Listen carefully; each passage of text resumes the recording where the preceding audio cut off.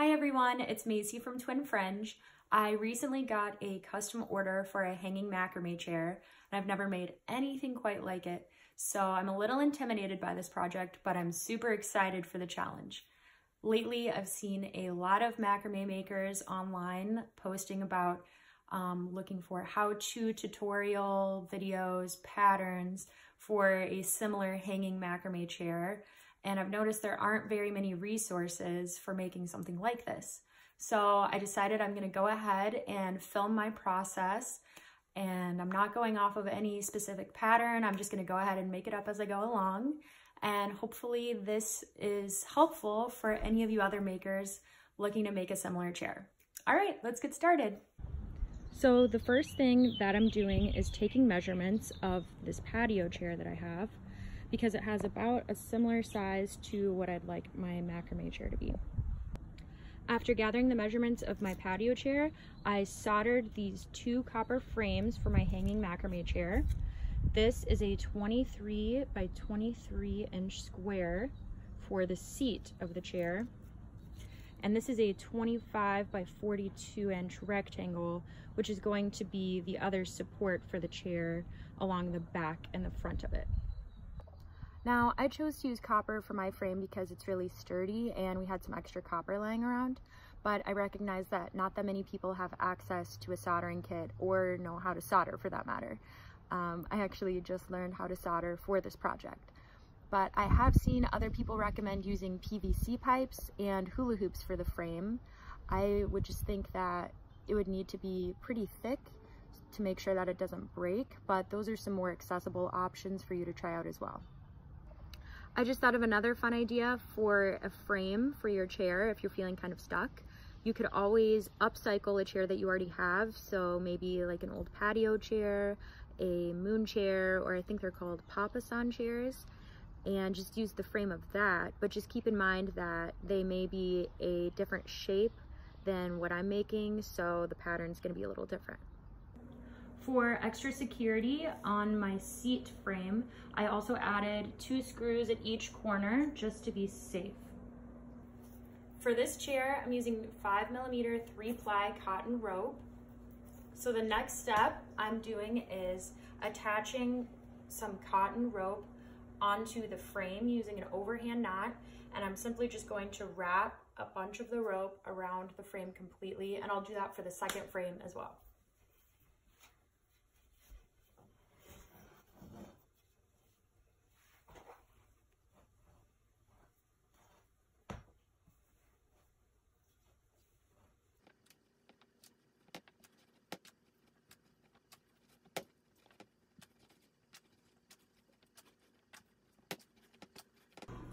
All right, my frames are completely covered in the cotton rope. As you can see, my plan to use one continuous strand of rope did not quite work out, but that's okay. I know us makers are used to our projects not going as planned. So I'm just gonna go ahead and leave those tassels for now, and we'll figure out what to do with them later. I also noticed it was kind of difficult to completely cover the corners, but I think those will get covered up whenever we move further along. So I used about 250 feet of rope to cover the frames, and I've set the chair up the way it's going to be sitting. So here's the side angle here. Oh, and there's my dog. Hi, Lenny. Lenny, there you are. All right, now it's time to create the braids that your chair suspends from. So for this project, I'm using 2 1.5-inch steel rings that I got from the hardware store. Whatever hardware you choose, I recommend that it's extremely sturdy because you do not want it to break when you sit in the chair. That's why I chose these steel rings, because they each have a 200-pound weight limit, so that's 400 pounds. In order to make the braids for my chair, I'm using 2 1.5-inch steel rings like I mentioned, 4 rubber bands, 1 for each braid, and I cut 6 pieces of 14-foot rope. So I already made one of the examples here, but I'll go ahead and show you how I did the other. So I have 3 pieces of 14-foot rope, and I simply folded it in half over the steel ring. And then I actually made one of the sides 1.5 feet longer than the other. And so now all I'm going to do is tie a square knot using 2 of these cords.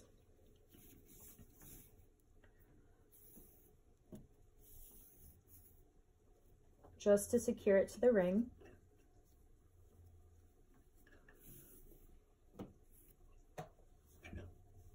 All right, now we're ready to go. So the key with making these braids is to make the braids as tight as you can, because you do not want the rope to stretch out too much. It's going to stretch a little bit whenever you sit on it, but the key is to have it as tight as possible just to make sure it doesn't stretch out too much. So you want to find the 3 pieces that are shorter here. Let me see. This one, and this one. And I'm going to go ahead and make a really tight braid. And I'm going to make this one about 53 inches long. And then I'll go ahead and secure it with a rubber band.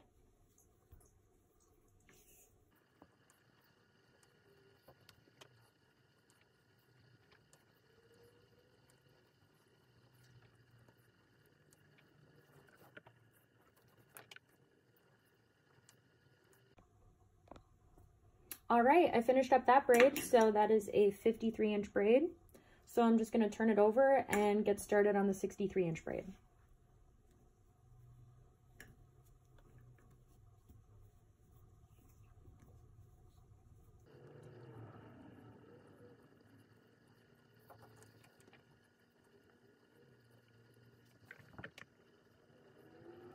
I just attached a set of braids to the chair, so I'll go ahead and show you how to do the other set. So first, I'm going to take the shorter braid and I'm going to measure 2 feet down on it.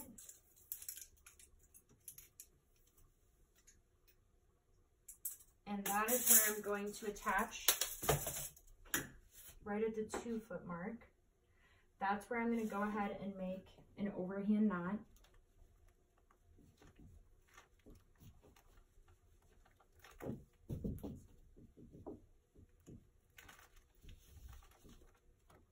Now I want to make sure that this is even, because if it's not even, then the chair is going to hang crooked.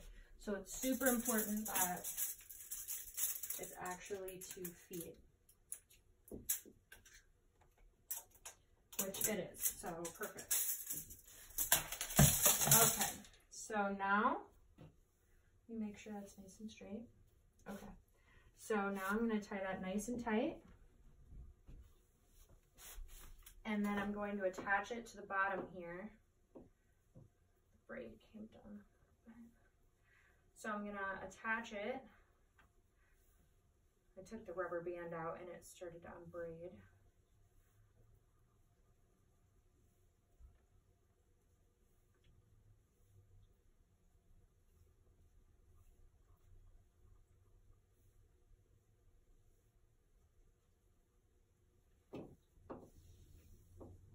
Okay, so now I'm going to attach it to the bottom frame using another overhand knot.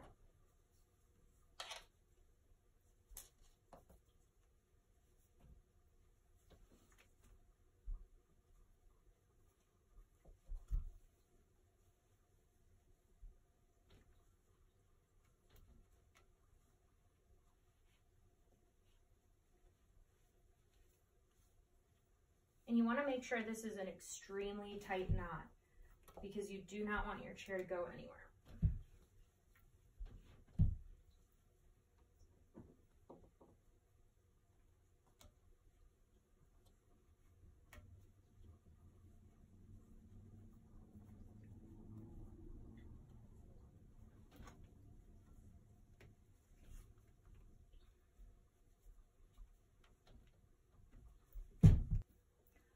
All right, so to attach the second braid, I'm just going to pull the first braid taut, and I'm going to go all the way down and stretch the second rope down to the bottom corner. So I'm going to attach the braid using an overhand knot over both of the frames. So I'm going to tie the two frames together.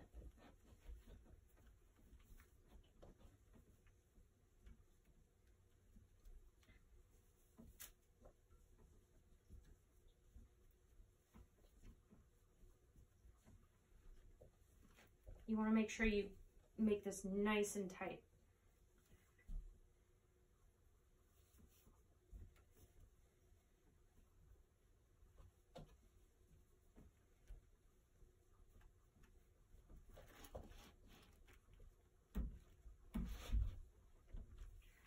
All right. So at the end of it, you should have a chair that looks like this so far. For the back of the chair, I cut 16 pieces of 14-foot rope and attached them to the frame using lark's head knots. I put them in pairs a couple of inches apart. I will continue to do rows of alternating square knots all the way down to the bottom of the frame. The only difference with how I'm doing these square knots is I'm actually turning the outer cords into the middle before I do each square knot. The only reason I'm doing this is for the design. It's just for looks, so you can do regular square knots and they do just fine. With each row of square knots, I attach a piece of rope to the left side of the frame and the right side of the frame using lark's head knots, and I include them in the rows of square knots. This creates the netting for the sides of the chairs. Each piece of rope I attach to the sides of the frames are 6 inches shorter than the previous rope. The first rope I attach to the side frames are 14 feet long, so the second row will be 13.5 feet long, the third row will be 13 feet long, and so on. I know it's a little difficult to see exactly what's going on, so I will show this in better detail in a moment. I just want to give you guys a better view of what's going on the sides here. So with every row of square knots, I attach another piece of rope on either side using a lark's head knot, and I align it with the row of square knots. So this piece here goes with this row of square knots.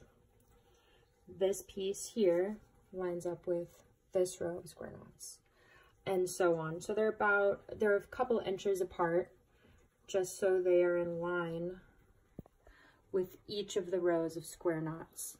And when I measure each piece of rope, I make it about 6 inches shorter than the previous one. So this one is 6 inches shorter than this one, and so on. Another thing you might not have been able to see so far is that whenever I add in this rope, I'm actually creating square knots around the braid to kind of include it in the chair instead of having it behind the rope, behind these square knots. So I'm incorporating it in the middle by doing half of the square knot behind the braid and then half of it in front of to create a knot around the braid.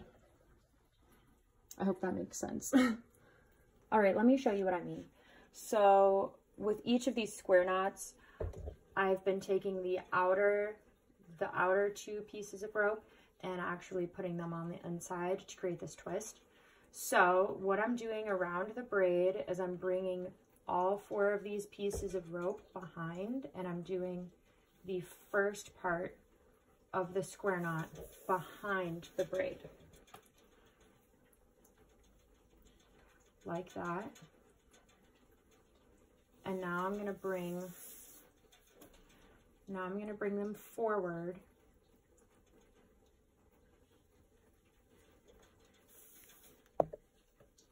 So I'm including the braid in the square knot, just like that.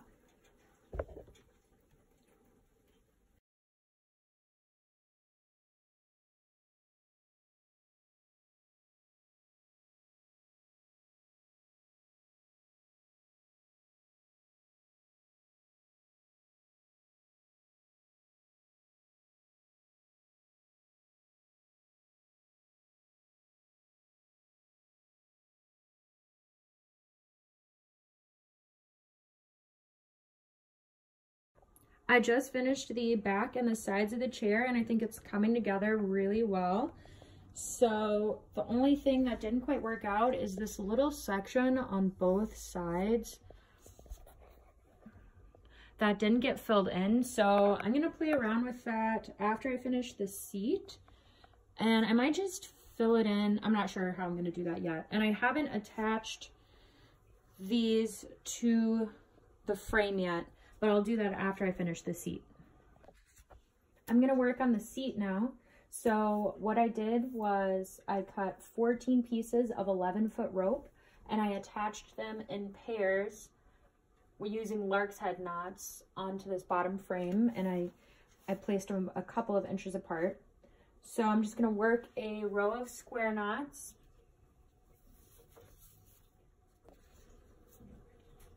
I just worked one row of square knots and then another row of alternating square knots. So the only difference between how I'm working the seats and how I worked the back of the chair, I'm still rotating the outer cords inward, but the only difference is I'm wrapping only on this square knot and on the far right square knot. I am wrapping the outermost cord around the frame before I tie the square knot. I hope that makes sense. So I'm basically just knotting around the frame.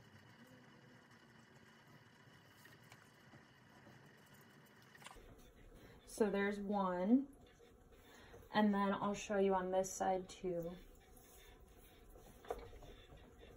So I'm turning the outer cords in, and then I'm wrapping this far right cord around the frame before I make the next square knot.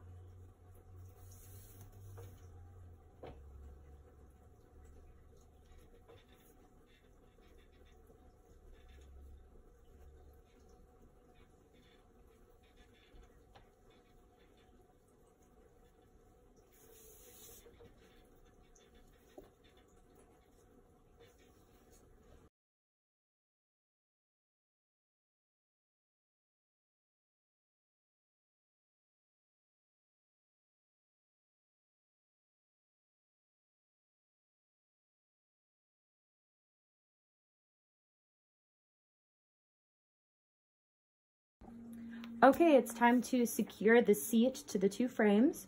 So I'm taking each square knot, the last row of square knots, and I'm taking the two inner cords and pulling them over the two frames. And then I'm taking the two outer cords and putting them underneath. And then I'm making a square knot.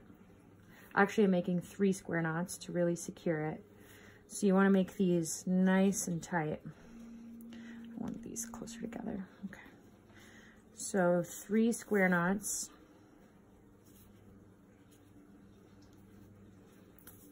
Underneath the frames.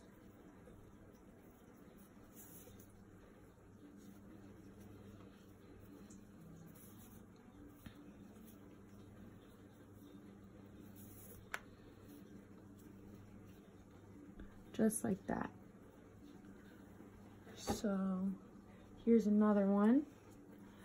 The 2 inner cords go over the top, and I'm taking the 2 outer cords underneath,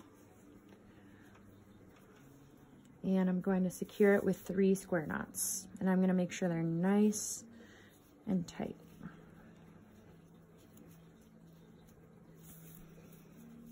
And I'm just going to do this all the way around the chair. So I'll be securing all of the loose rope.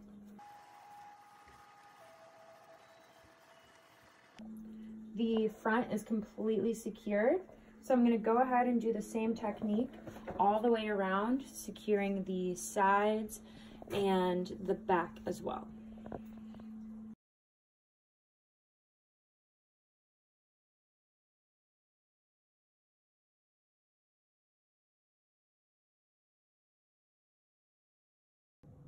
I did just try sitting in the chair to test it out, and I went ahead and changed one thing. Instead of doing 3 square knots, I still took the 2 inner pieces on the outside and then the 2 outer pieces of the square knot underneath. And then I just went ahead and tied an overhand knot, a double knot, and then I did 2 square knots. I think that makes it a little more secure. So I took out all of the 3 square knots and replaced it with a double overhand knot and then 2 square knots. I went ahead and trimmed up all of the fringe and the excess rope as well. And then the rope that I used to wrap around the frames, I went ahead and cut those short. And I decided I actually don't mind these 2 triangles on either side of the chair. So I'm just gonna go ahead and leave those like it is. I think it looks good. Here, let me get a better view.